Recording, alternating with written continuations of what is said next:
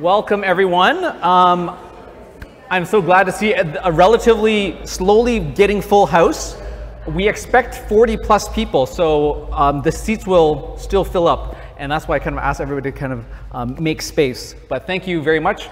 For those that don't know me, my name is Ben, and Bishop Jenny wishes she could be here tonight, but she only has two nights this summer where her 3 daughters are all home at the same time, and this is one of those nights. So she has left me to do the introducing, and so please just imagine or hear Bishop Jenny's voice in my voice. I cannot do impersonations, so we are very pleased to have you all join us today on this very beautiful evening. So it's great to have you out tonight.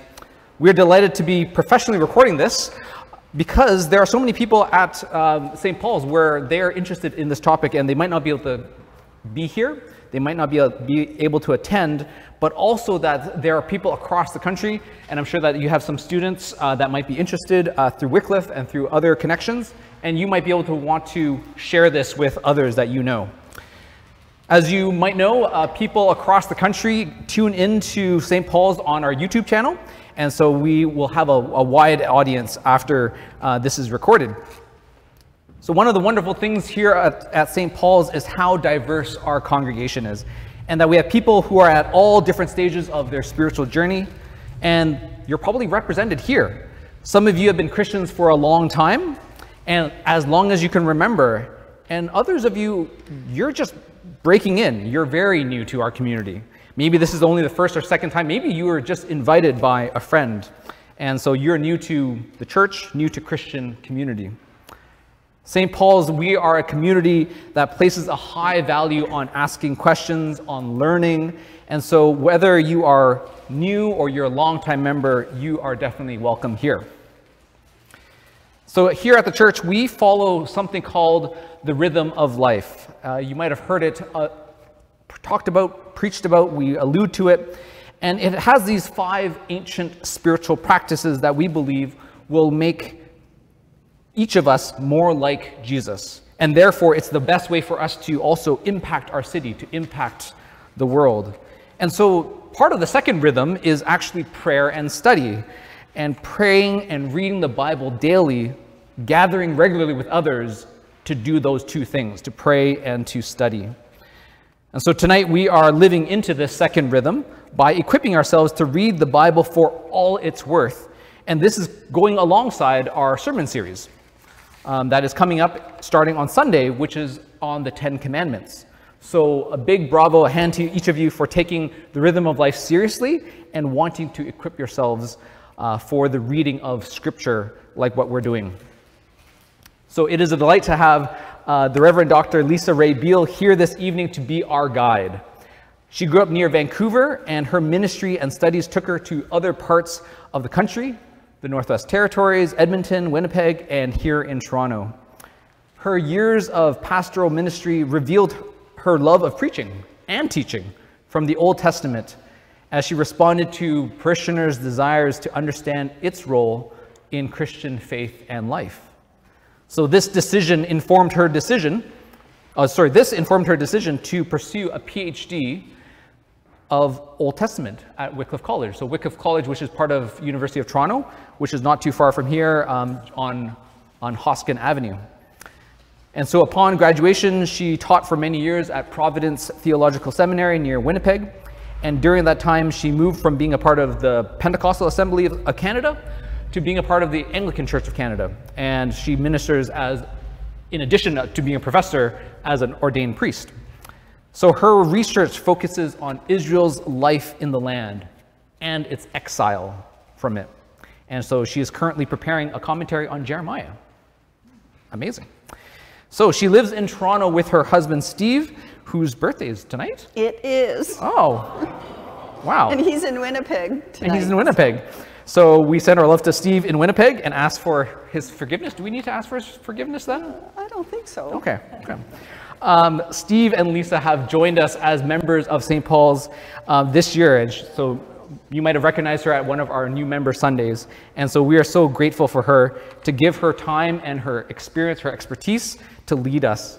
So please join me in welcoming Lisa. Thanks,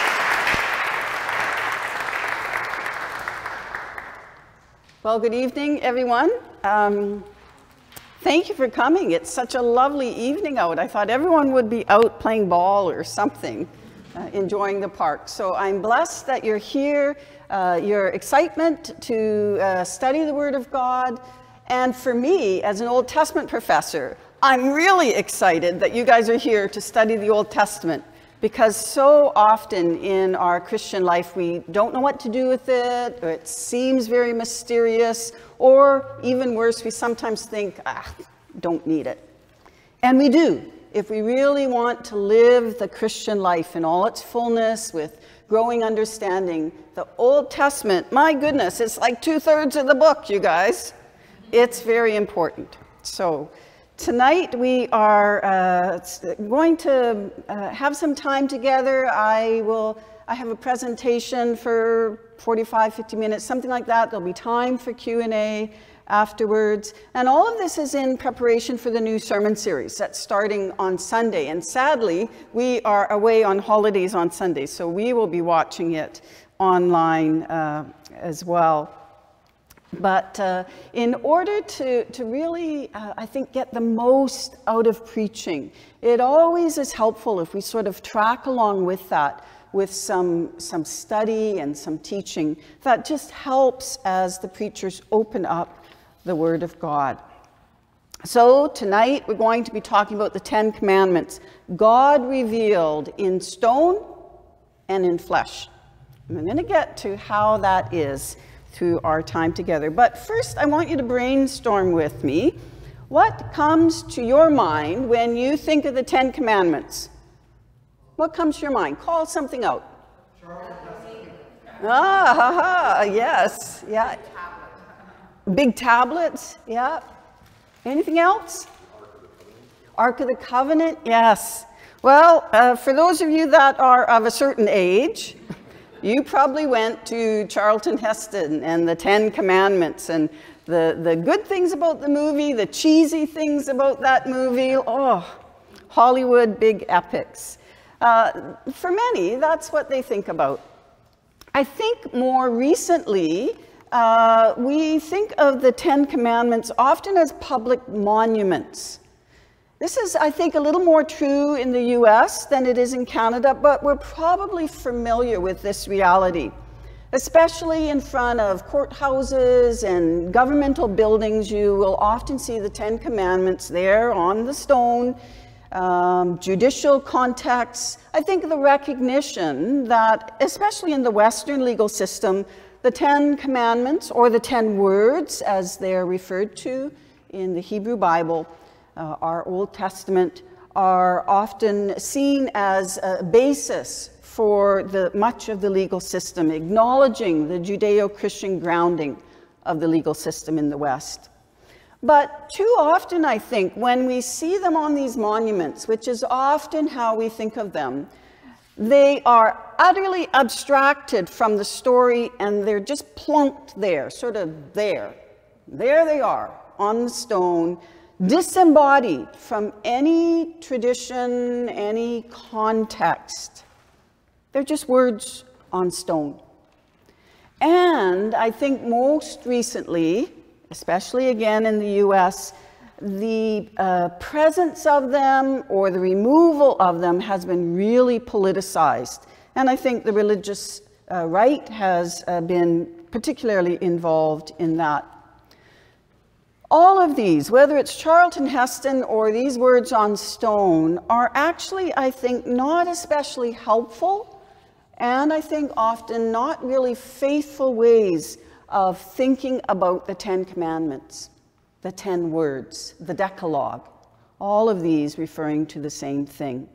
So in our time together this evening, we're just going to try and lay a bit of a better foundation for our thinking around the 10 Commandments, something that can better inform us and indeed form us in our Christian tradition.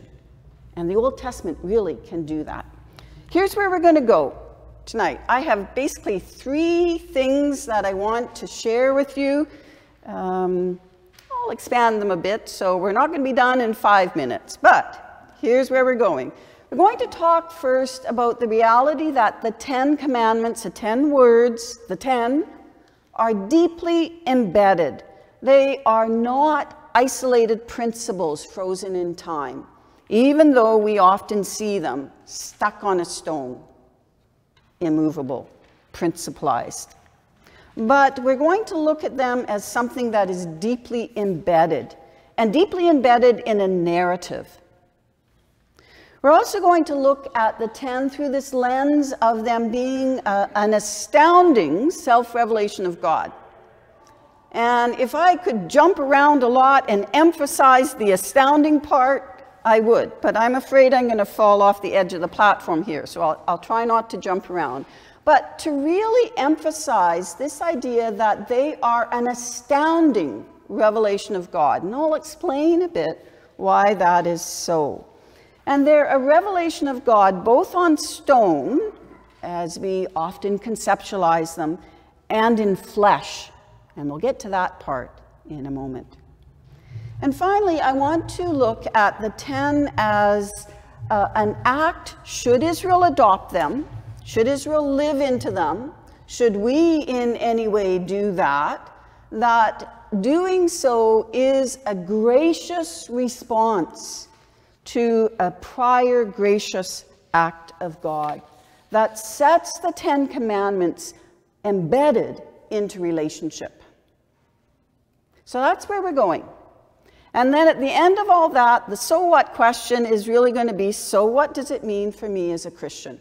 And I'm just going to say a couple things about that, because we could be here forever otherwise.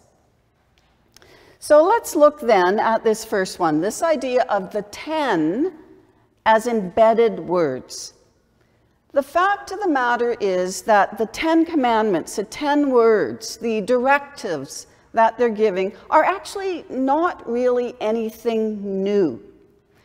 We could read the biblical story starting in Genesis, and we would see the same kinds of values that are reflected in the 10 commandments, affirmed in the narrative. So you think of Cain killing Abel.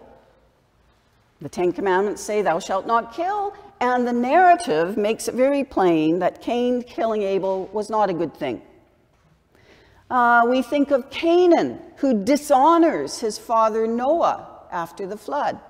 And again, it's made apparent in the story that this is not a good thing.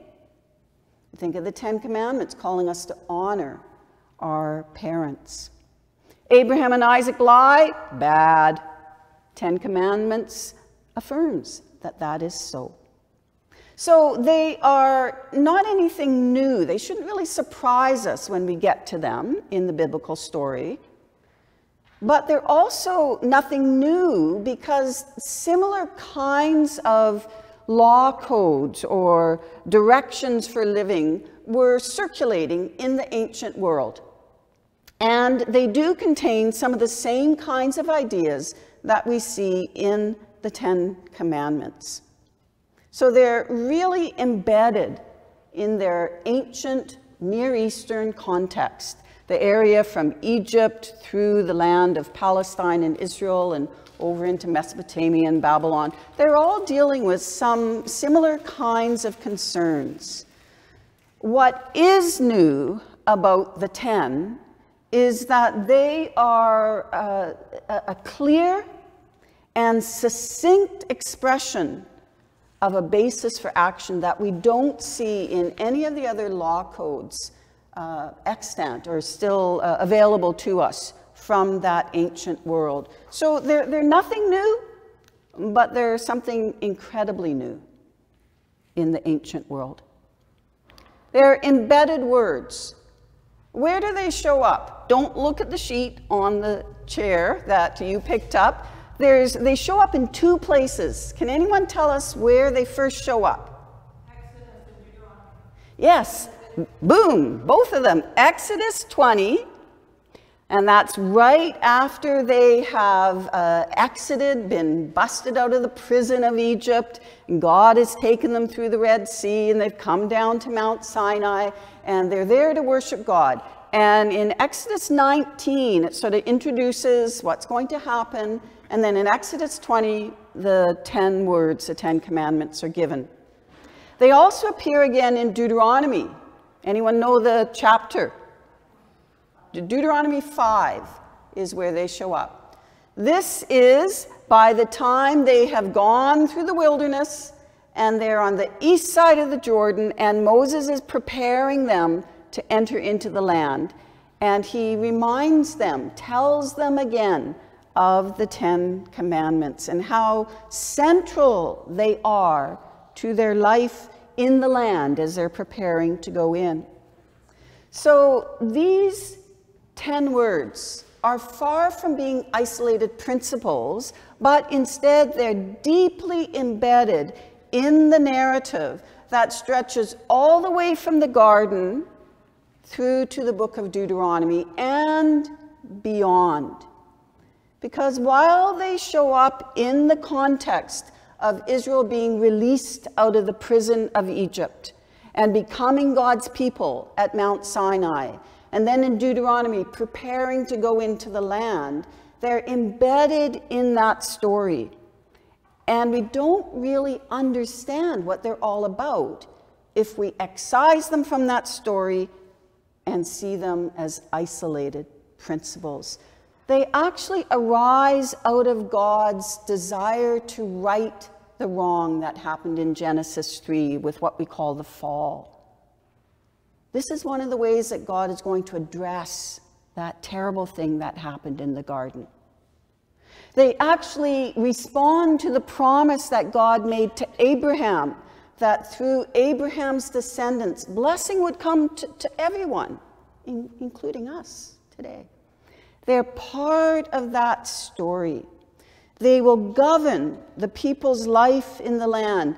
Ben was saying that I'm working on the book of Jeremiah these days as they're being taken out of the land.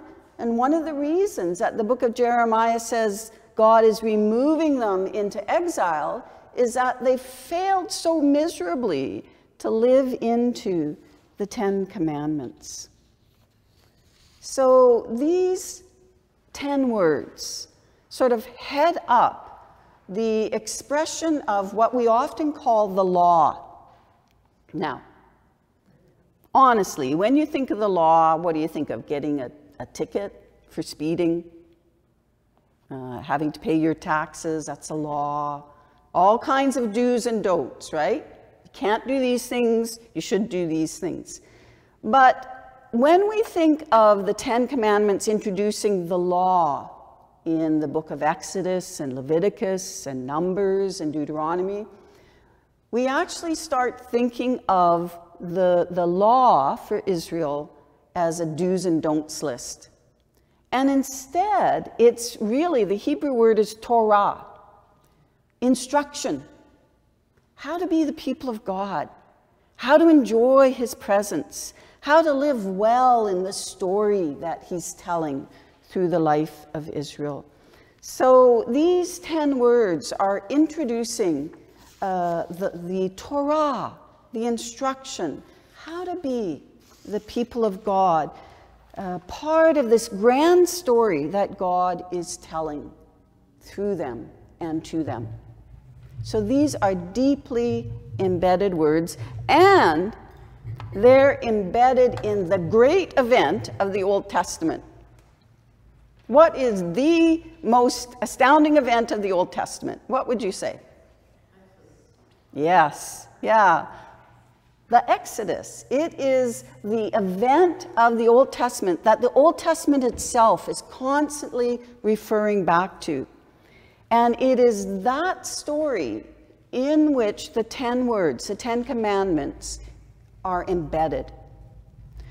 The 10 commandments start with the preamble. I am the Lord your God, who brought you up out of the land of Egypt, out of the land of slavery.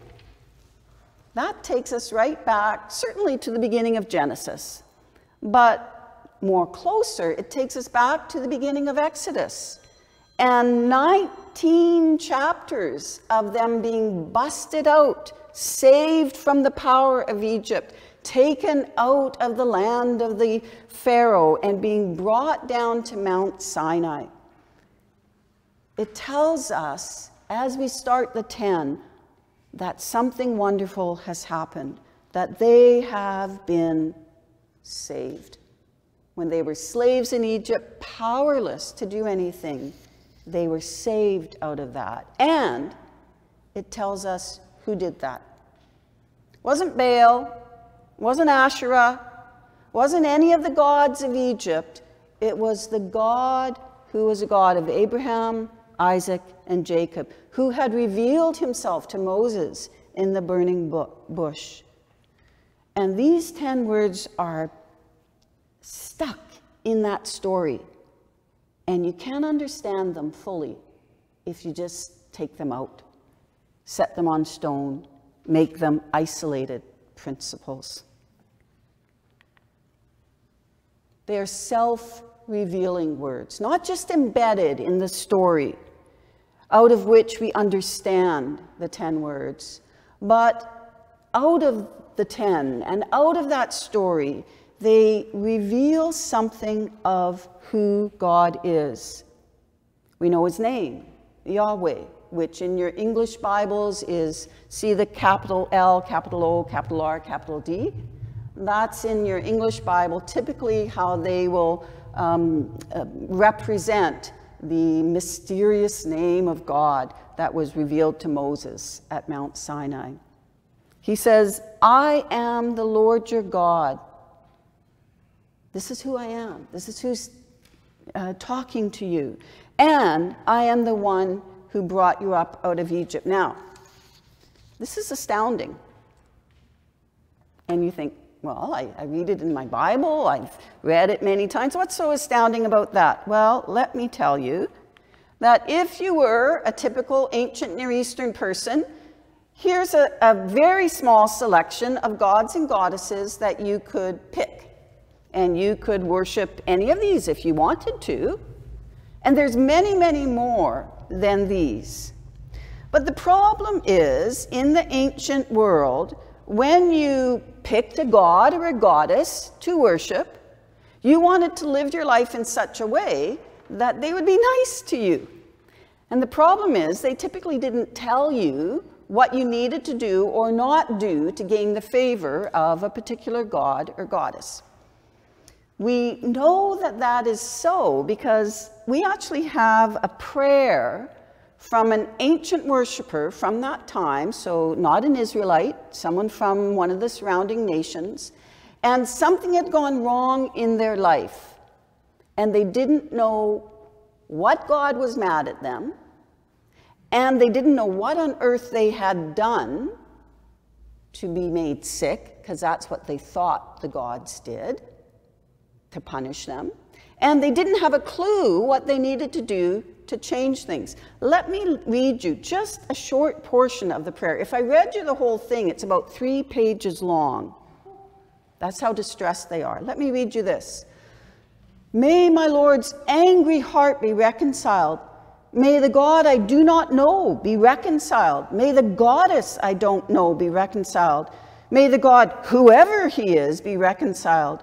Oh, my Lord, many are my wrongs, great are my sins. Oh, my God, many are my wrongs, great are my sins. Oh, my goddess, many are my wrongs, great are my sins. Oh, God, whoever you are, many are my wrongs, great are my sins. Oh, goddess, whoever you are, many are my wrongs, great are my sins. I don't know what wrong I've done. I don't know what sin I have committed. I don't know what abomination I have perpetrated. I don't know what taboo I have violated. That's the world in which Israel lived. A world in which the gods, the goddesses didn't reveal themselves, didn't tell you what they liked you to do or not do, and certainly didn't let you know when you'd screwed up unless they came along and bopped you, killed you, perhaps. That was a mindset of the ancient world. So in that context, this is astounding, that this God, who has cared enough about the people to rescue them out of slavery, now comes and says, hey, this is my name. This is the kind of God that I am. I'm the kind of God who brought you up out of the land of Egypt, out of the house of slavery. And I'm going to reveal to you who I am through what I consider important, the things that I value. And that's what we see in the 10 words. We're not stuck trying to appease some unknown deity. Israel is met by a God who rescues them. That's an astounding act. Who tells them his name. And he says, this is the kind of God I am. I'm a God who brings you out. And these are the things that I value for your lives. And he gives them the 10 words as a sampling of his wisdom, things that God cared deeply about, so that it's almost like it's a primer for them as to what is close to God's heart. And in reading and remembering and reciting and seeking to live by the 10 words, Israel was walking into the wisdom of God. This is a good life. This is a life of wholeness, of shalom, of peace, of fulfillment, of connectedness to God. Now, this is where you pull out the thing that was on your seat. And for those of you on YouTube, you can turn to Exodus chapter 20, and this is what we're looking at here, the 10 Commandments. I have just a little piece of information. You'll notice it's exactly the same on either side. Both columns are from Exodus chapter 20. So it's the same representation of the 10 Commandments. But in the Christian tradition, the 10 Commandments have been numbered differently. So the original Hebrew doesn't say Commandment 1, Commandment 2, Commandment 3. It just gives you the words. And so the Christian churches have sometimes divided them up differently. And I've just provided that there for you because some of you may have Bibles that seem to group them a little differently. And the big difference is between, on the left-hand side, between Commandment 1 and 2. In some of the Christian traditions, like the Catholic tradition, 1 and 2 are the first commandment. So nothing else changes, but just how they think about it. It has some ramifications for how they think about living out their church life and so on, how they think of God. But beyond that, nothing more. So you can even fold it in half, and we're going to look at this side, because we're in the Anglican side of the page. So this is a primer of what is close to God's heart, something that shows his wisdom, something that invites them into a life of wholeness, of peacefulness, of shalom. The 10 do not answer every specific legal situation. There's just 10 of them. But it gives a broad picture of the kinds of things that are close to God's heart and what he cares about. And it's in places after the 10 Commandments, in Deuteronomy and other places, that those foci, those things that are important to God are then spelled out within the context of the life of ancient Israel. But what I'd like to just point out to you is that this life, this wise life of shalom, where does it begin? Just like Proverbs says. Yeah, it begins with attention to God. First one, you shall have no other gods before me. Second one, don't make an idol.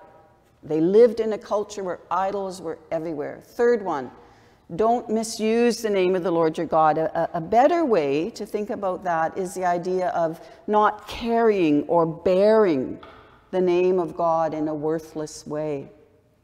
The fourth one, remember the Sabbath to keep it holy. Those first 4 ones are all focused towards God.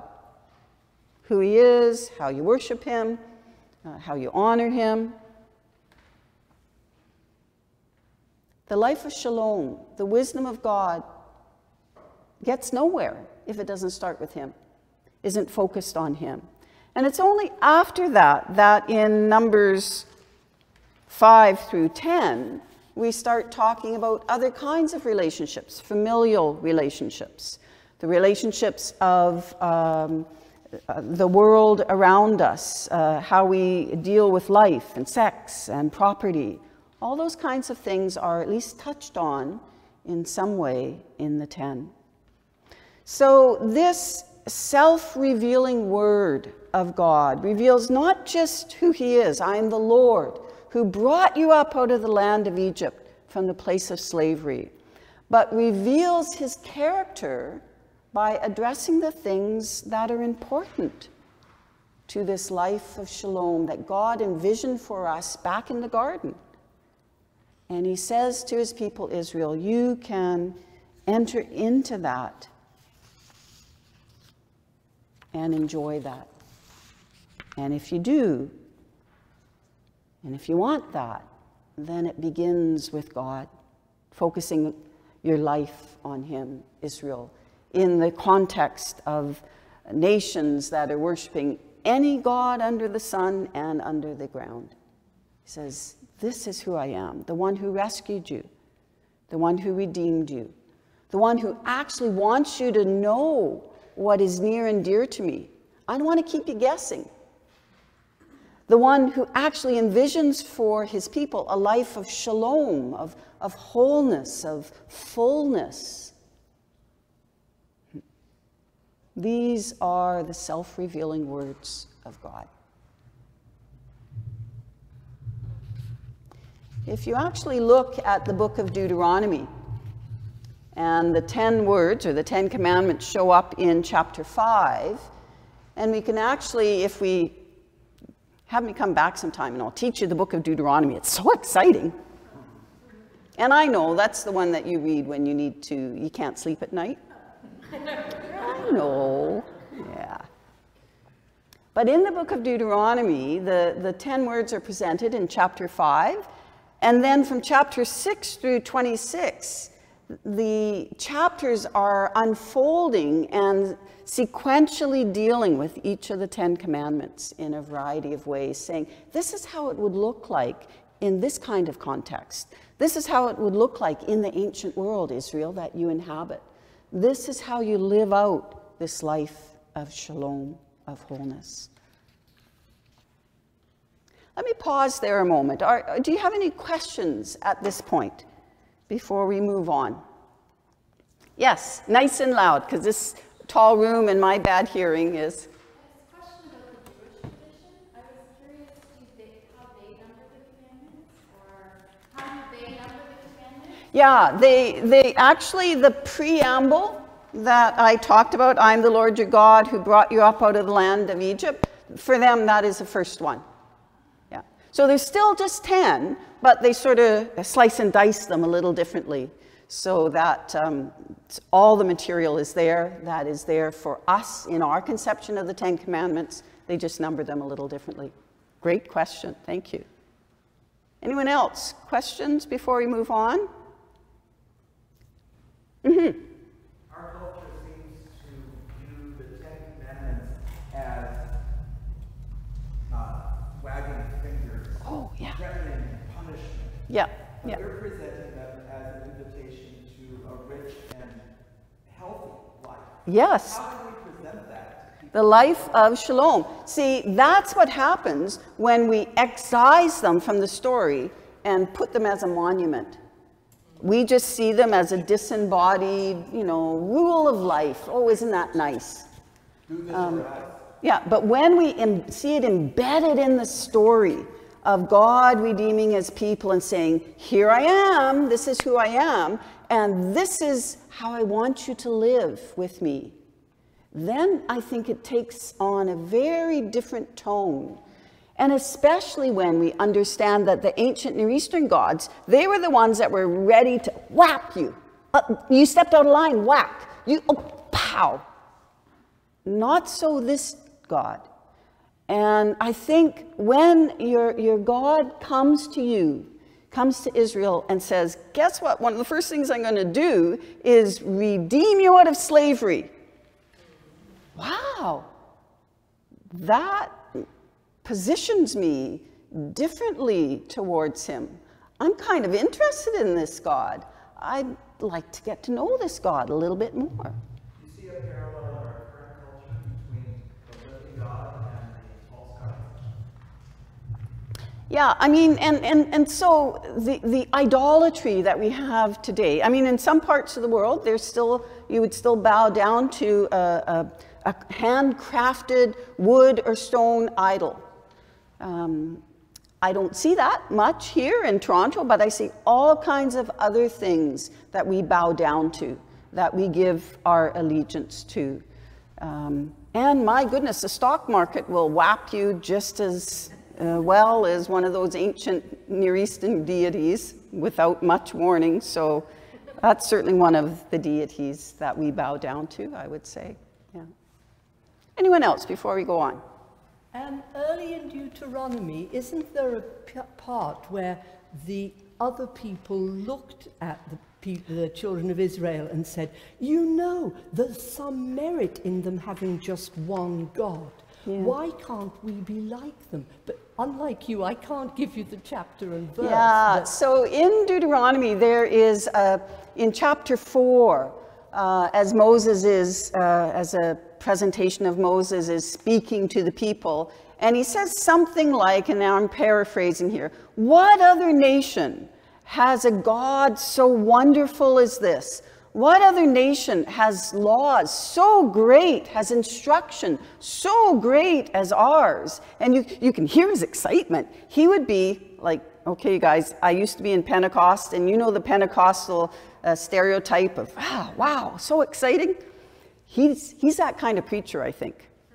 He wants people to know how wonderful this God is that has rescued them and revealed himself to them by name and by his character, through his actions, by his character, through what he names in the 10 words as near and dear to his heart for people to live into this life of shalom. Yeah, great question. Yeah. You offered a more appropriate translation of Amendment number 3. Yes. Using the Lord's name as carrying in it. Yeah, yeah. I just get you to expand on that a little? Or, yes, yeah. So what's happening with that is what I've given. So the question is on the third commandment, which typically we think about don't swear or, you know, don't make vows or something like that. If you actually translate what the Hebrew says, you get the more literal reading that I've given. You shall not bear or carry or hold up in front of others is the idea, the name of the Lord your God in vain or worthlessly. And at this point, I'm going to give a plug. It's not a shameless plug because this is not my book, but this is a book of Carmen Joy Imes, written a few years back, and she actually really delves into that reality. And it's a plain translation of the Hebrew, and I think it makes total sense. This idea of the first two commandments, this is who I am, don't worship idols. And then the third one, don't misrepresent God. Don't bear his name worthlessly. Don't hold it out in front of others in a way that is vain. That's sort of the idea, I think, of what the third commandment is getting at. So I would actually commend this book to you. I had suggested the church get it, and I was thrilled when I came in and saw it. So if you're interested, I think it's $30. You can pick it up afterwards. Thank you for that question. I would really love to spend more time on that, and I get at it a bit in where we're going to go next. Because not only are the 10 embedded words and words in which God is revealing himself, but they are also words that call us and called Israel to respond. And I would say to respond with a response of grace, because God presents himself graciously to the people. So the call is issued. this call to respond to the 10 words, is issued by a God who has redeemed them when they were without hope and without help in Egypt. In the New Testament, that is parallel to our own salvation. So the Exodus event is like us being rescued out of the realm of darkness, out of the Pharaoh, the Satan as Pharaoh figure, and being translated through baptism into new life. But this is the God who says, I am the Lord your God who brought you up out of the land of Egypt. And then he calls them to live in a certain way. And that means that they are not saved because they live a certain way that pleases God. They were saved out of Egypt before God says, and this is how I want you to live so as to honor me. So the 10 Commandments, the Torah, the law of God, was never then and should not now ever be considered as a way the people were saved or came to faith in God. That's backwards, because they are rescued out of Egypt first. And only after that does God say, hey, look what I did, and now here's how I want you to live. Not so you would be saved. They've already been saved. But so that you would live responsively towards this God who has rescued you. Same with us today. We are saved, not because of anything we have done, but then we are asked to live in ways that are pleasing to God, in gracious and grateful response to what he has done. Same then, same now. So if you are told, as Israel was, I'm the Lord your God who brought you up out of the land of Egypt, out of the land of slavery, you had no way to save yourselves, I'd be thinking, oh, wow. And then he goes on and he makes a covenant with them. And in that covenant, this is a relationship by which the two parties are bound together and committed to one another. The prophets think of it as intimate as marriage. God makes a covenant with the people of Israel, and he says to them, I am your God, you are my people. You see the reciprocity there. That's how tightly bound. I belong to you and you belong to me. That's what we call the covenant formula. I am your God and you are my people. And all the way through the Old Testament, we see that formula describing what the relationship between God and the people he redeemed should be. I'm your God, you're my people. Tight, like this. And Israel is invited into that. That's astounding. No other nation has that offered to them by their deities. But it gets even better. If that isn't good enough, God says in Exodus 19, as he brings them to Mount Sinai and they're getting ready to receive the 10 words, he says, you know, all the nations belong to me. Exodus 19, verse 5. But Israel, I want you to be in this covenant with me, tight like this, and you're going to be special. You're going to be my treasure. And the word there, treasure is segula. And it's the idea of the treasure of a king. You think of a king with all the gold and silver in his treasury. That's how special God makes Israel. Now, if all of those special things were said to me, or to you, as they were to ancient Israel, here's gifts, grace gifts, salvation, rescue out of Egypt. Here's the gift of knowing who I am. Here's the gift of showing you what life could be like. How would you want to respond to that? I'd want in.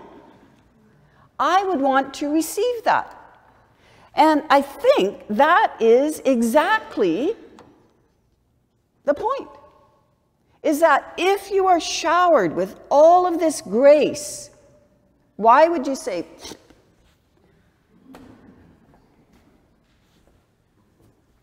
would you not? Doesn't it make sense to say, I want to know this God. I want to respond to this God. I want to be his people. I want to be in covenant with him. I want to live responsively and be a treasured possession. I want to bear his name. I want to show his name to all the world around me, so that I know, and God knows, and the people know that I'm so delighted at what I have received that it changes how I live. And that's the point for Israel. Not just that they would live differently, but that they would be a kingdom of priests and a holy nation. Not just so they could pat themselves on the back and feel good about it, but for the purpose of showing the world. See how great our God is? You can look at me and I'll help point you to this deity. You don't have to worry about Baal and Asherah. You don't have to be in slavery to those other idols. Here's a God who wants to redeem you. Here's a God who wants to invite you into a life of wholeness and shalom. Here's a God that can make you a treasured possession. Come, respond, and live in such a way that other people want to be brought into that relationship. And that's exactly what the people do. In Exodus 24, the law has been given. God has invited them into that covenant. I'm your God, you're my people. And the people, it's almost you can hear their excitement. Everything the Lord has spoken, we will do. We're in. We want to live in these ways to show that God has been gracious, and we're going to respond in gratitude. Of course, they don't always follow through in that, do they? And they often get it wrong, but they want to be God's people, living in his shalom and showing that to all the world, drawing others to this God. So this is where we've come from in this brief time together. And this is the question. So what? Does the Old Testament 10 words really mean anything for my life now? Can I just cut off the Old Testament and just the new is enough? If they're given for Israel, can we disregard them now simply because we are Christian? And you know what I'm going to say. No, no, no, and no. Because the Christian witness is that the Old Testament, as we would call it, is our scripture, and it is our story. We're now part of that story. And it's necessary for our Christian life to know that story. And haven't we learned a lot just from hearing how God has interacted with Israel? That he took these 10 words and he embedded them in a story? That he took these 10 words and revealed himself to the people?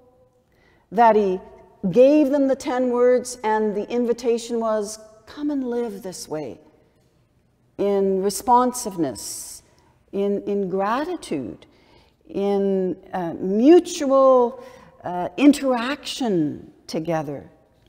And all of that instructs us, I think, how to live our own Christian lives, because we have been rescued out of Egypt, our old life of sin, and we have been brought through the Red Sea in baptism, as the church makes that correlation.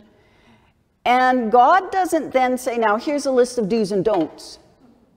What a killjoy that would be. Who wants that? But he says, do you realize what you've received? Live responsively and joyfully as my witnesses, living out what is important to me. in your own lives and in the life of the world around you and in the life of the church.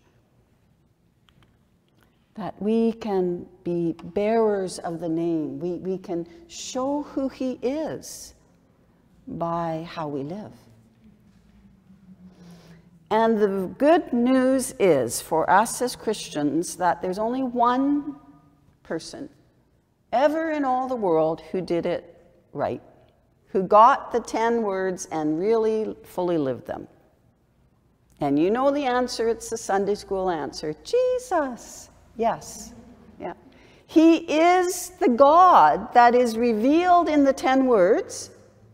He's the same God that we meet in the Old Testament. This is a God that is now incarnated in the Son, in Jesus. And he lived the 10 words perfectly. And the great good news is that you and I, as Christians, we have died. And our life is hidden in Jesus.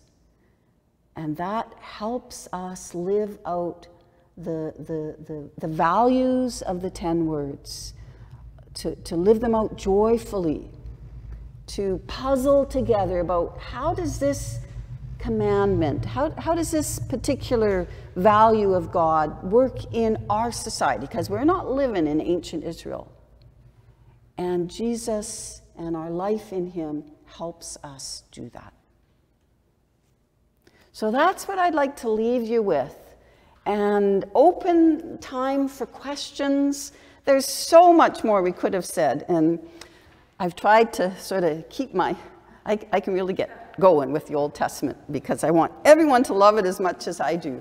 But are there questions and places where you'd like me to maybe delve in a bit more deeply?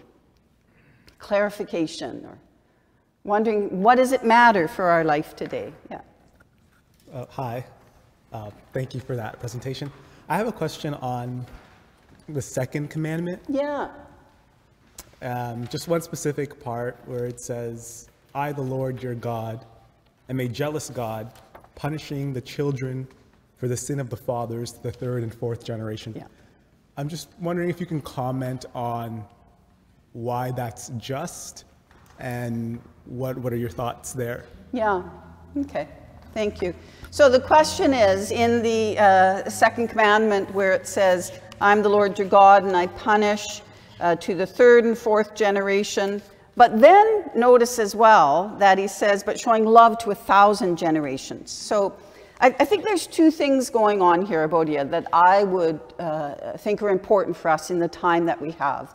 One is that there is an element of hyperbole going on here to show how egregious sin is, to show how damaging sin is, that it has spin-on effects. And I think that's part of this idea of God punishing to the third and fourth generation. That sin, what is it? The wages of sin is death, as Paul says. And sin has consequences, and they're heavy often. And they have spin-on effects. But there is some hyperbole there, because then it's balanced out, overbalanced with, but I show, what does it say? Love to 1,000 generations of those who love me and keep my commandments. So there is some hyperbole there in that contrast. But I think it is also true, secondly, that I think of the sins of my own forebears in my family and how I've seen that they do have effect down generations. Not in some cursed way, but my grandfather did certain things that damaged his children, and that came out in some of the ways that I was raised. And God has, God always graciously brings release and healing and so on and so forth. So it's not as if we're doomed to pass that on forever. So I think those are a couple things I might respond to that wonderful question. Thank you.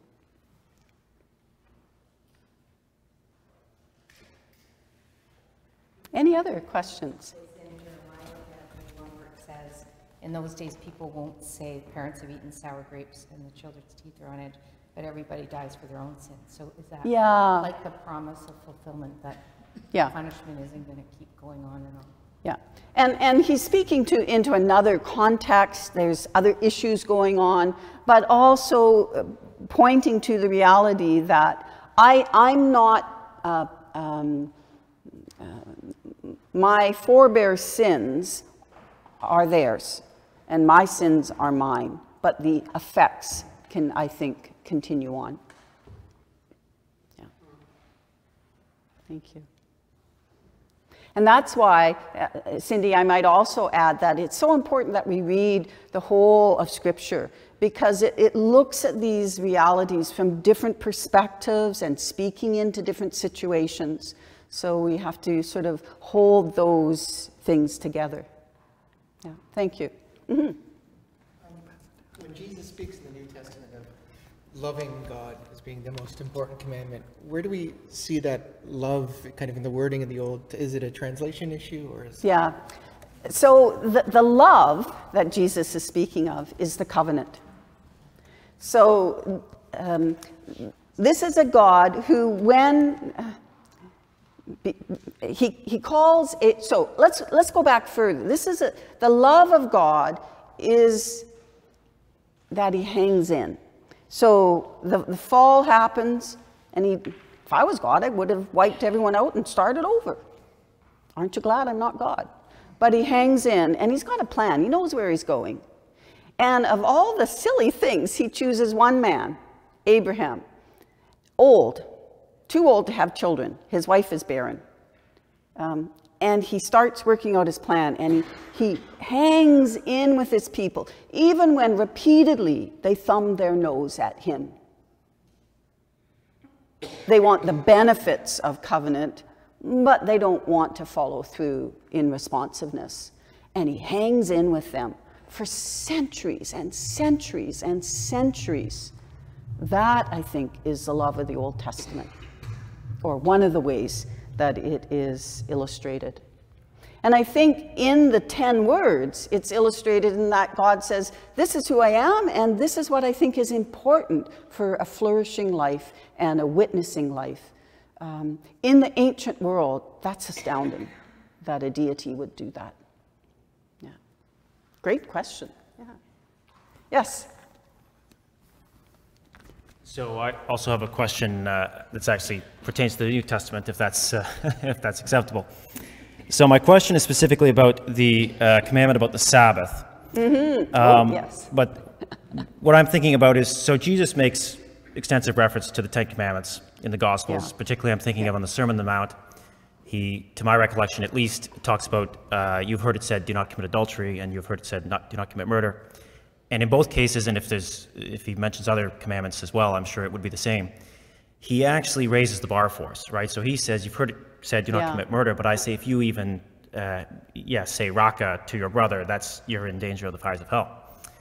Now, I'd contrast that with the remember the Sabbath and keep it holy. Jesus is frequently coming into conflict with the Pharisees because he's usually healing somebody on the Sabbath, and they're not fans of that. So I, of course, very much agree with you that the Ten Commandments, we are still bound as Christians to the Ten Commandments in a way that we are not necessarily to some of the more ritualistic laws in the book of Leviticus. Laws and so on and so forth. But what would be your interpretation for Christians of how do we honor the Sabbath and keep it holy in sort of a uniquely Christian way that is not falling into sort of the trap of the Pharisees? Yeah.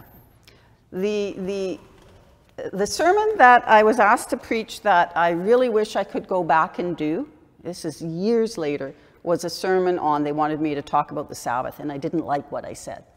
And I'm not sure that, I hope I say something that I'm a little more pleased with next week when I reflect back on this. But I think two things again.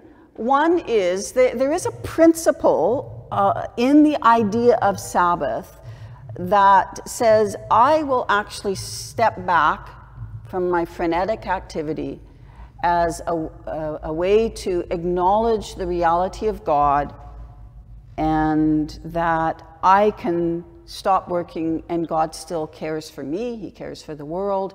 I don't have to be bound to that frenetic activity. And I think whether we observe the Sabbath by actually doing that or not, that's a wonderful principle to reflect on. How can I keep Sabbath? Some people actually stop work. There's certain things they don't do. I had a pastor, and he would never watch sports on Sunday because for him, that was one of the ways he acknowledged there needs to be time in my life to really step back and worship God and let the cares of the world fade a little bit. But there are other ways to keep Sabbath.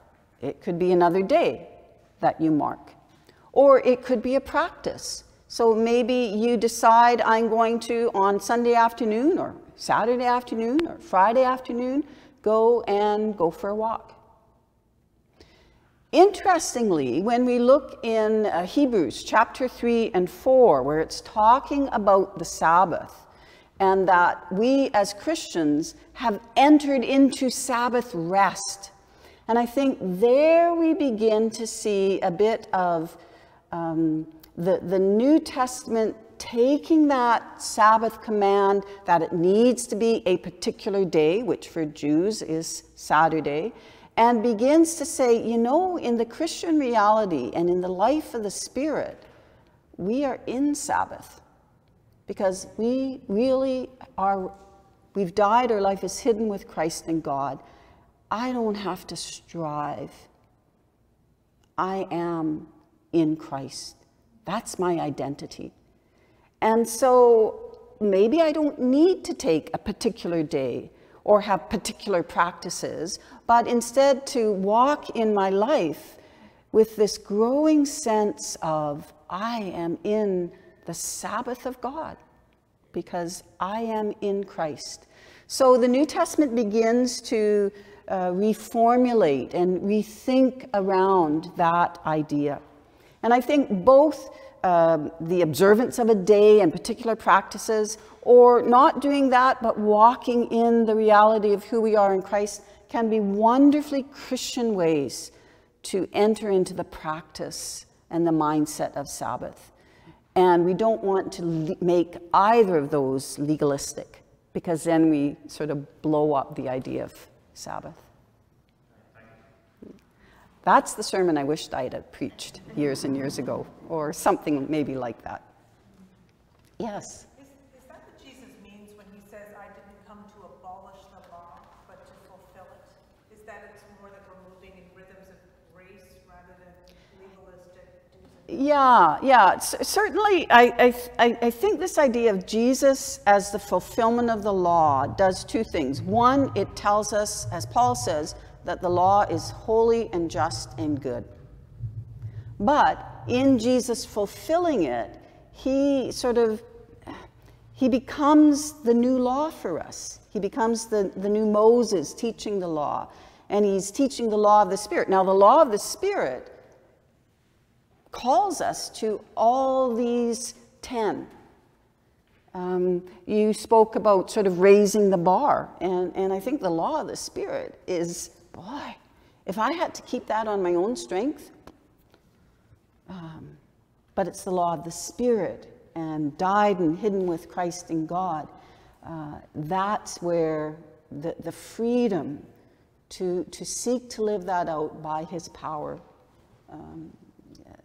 I think adds something new to, I think, the righteous ancient Israelite who with joy in their heart was seeking to live by the law, not as a duty, not as a constriction, but as an expression of, I am so amazed at what you have done and who you are.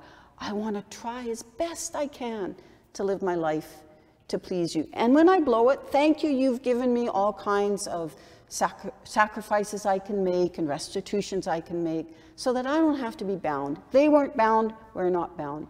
God calls people to a life of freedom, of shalom and wholeness. But it is a life of responsibility, of witness, and a life, I think, that is a responsibility of, if you want to be in the covenant and enjoy its benefits, then there are responsibilities of how we live. So. Anyone else? Yes, at the back, nice and loud. I want to draw a parallel, but a parallel that may not be valid. We refer to them as the children of Israel. Yes. And Jesus said often, you know, it's easier for a child to enter the kingdom of heaven than just about anybody else. Mm-hmm. And I was brought up to believe that children need rules. The Children need rules for their lives. Yeah. And I'm wondering if I'm drawing a parallel. I'm just manufacturing So thank you. What a good thing. And I meant to say this in earlier in our time together, that the Ten Commandments and the Torah, all sort of the legal material, and the life of the Spirit, so that we live by the law of the Spirit, is not just freedom to do whatever you want. It's the freedom that a parent gives to a child when they say, there's a really nasty dog down the street, so young toddler, I want you to just play in our backyard. There's a safe fence there. I don't want you to eat yellow snow. I don't want you to touch the hot stove. We put boundaries and rules so that the life of that child will flourish and grow to the point that they set those boundaries, they receive those boundaries, and they can set them for themselves as well. So thank you, very good point. I meant to mention that earlier. So, okay, let me hand it back to Ben then. Thank you so much. This has been Can we give a hand to Lissa?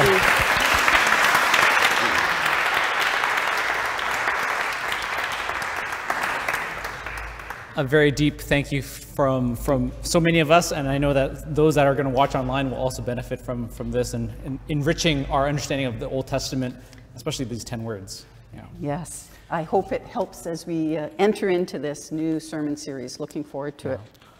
I'm going to say a word of prayer for us before we go, and obviously Lisa's here to chat with anybody who has some deeper questions or some other things that they want to ask. And we do have the books that are outside that if you want to pick up a copy of that just to enrich and deepen your understanding of that. Let me say a word of prayer for us as we close our night. Lord God, we thank you that you have given words to us, you speak to us, and that is one of the ways in which you show us who you are and how much you love us. And so, Lord, these words that you've given us, they are meant to bring us life, and they are not meant to save us. You have already done that. So, Lord, we just thank you that we have these words, these ancient words that are so life-giving to us, and that we can hold on to them. So, Lord, we thank you, we praise you, and we just want to pray all this in Jesus' name. Amen. Amen.